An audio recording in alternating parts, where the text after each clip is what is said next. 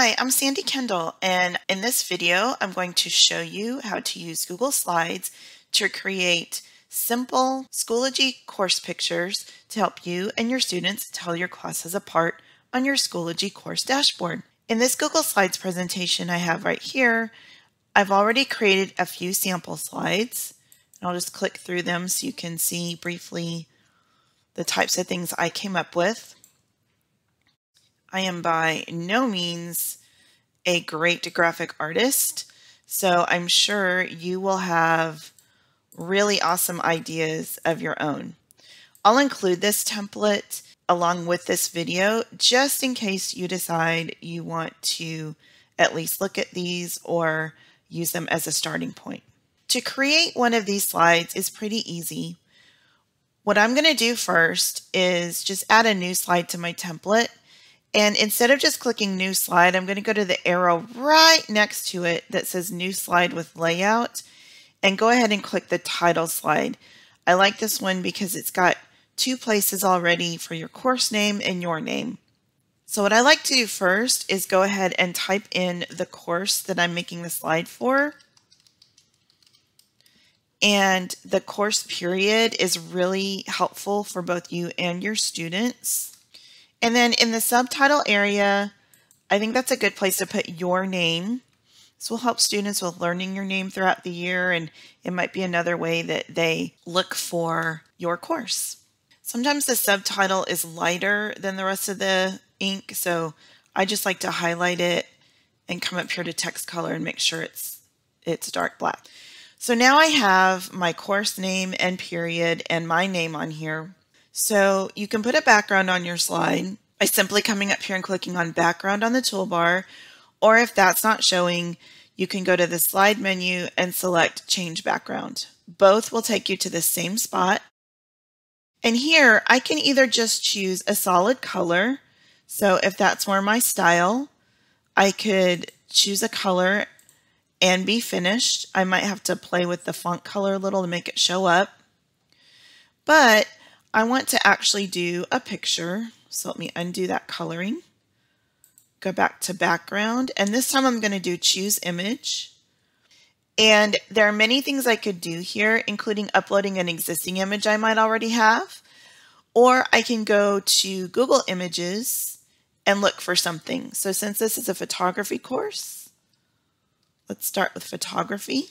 And you might have something more specific in mind for your course. But I'm going to look through here, and you can scroll on these all day, as I'm sure many of you know, but I really like this one, the close-up of someone taking a picture. So I'm going to click on it and then click Insert. Once it's inserted, I'm going to click Done, and now you can see that it has become the background of my slide. Now on this one I have a slight problem because there are many shades in the background. Black is not going to work, and I could try working with changing the font color, but what I find a lot of times, depending on the background, is this can get tricky because white might work in one area, not another. Also, there just might not be enough difference between the words in the background. Like this A kind of gets lost. So what I like to do instead, if I really like a background that I have, I like to put a shape behind my course title and my name. And that's easy to do. You can come up here to the shape tool on the toolbar, or again, if that's not showing, you can go to Insert, Shape, takes you to the same kind of menu. I'm going to choose either a rectangle or rounded rectangle.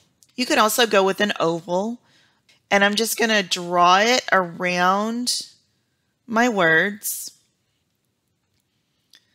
And when I let go, it covers them up. No big deal. I might stretch this a little bit more just to make sure it's larger than my words. And then with it still selected, so I still have these blue corners on it, I'm going to go to Arrange, Order, and Send to Back.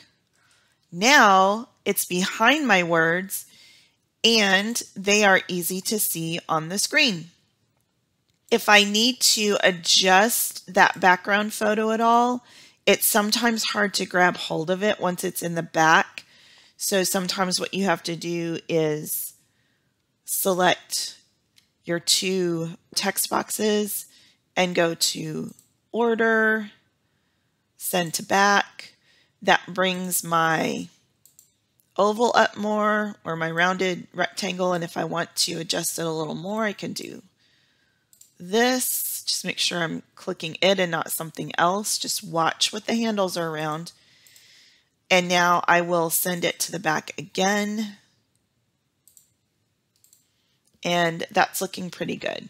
Now if I want, I can play with my font a little bit if I don't want it to be too boring.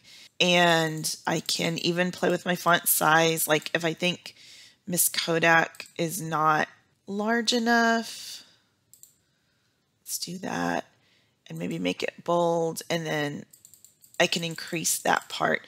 You want to make this, whatever your text you're putting on, nice and large, because this is going to shrink down to the size of your Schoology photo, and you want to make sure that you don't lose the text.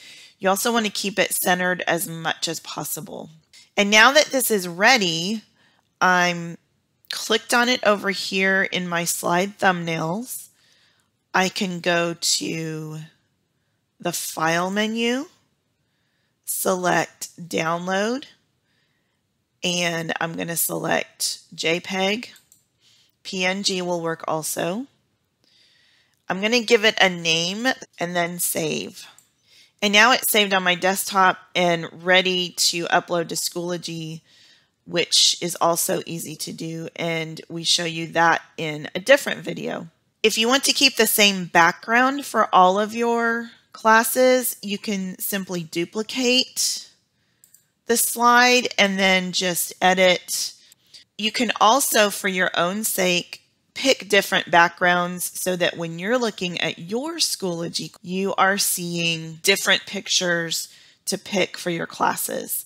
So that's another thing to think about, whether you want to do that or not. All right. I hope that's been helpful for helping you create Schoology course pictures with Google Slides.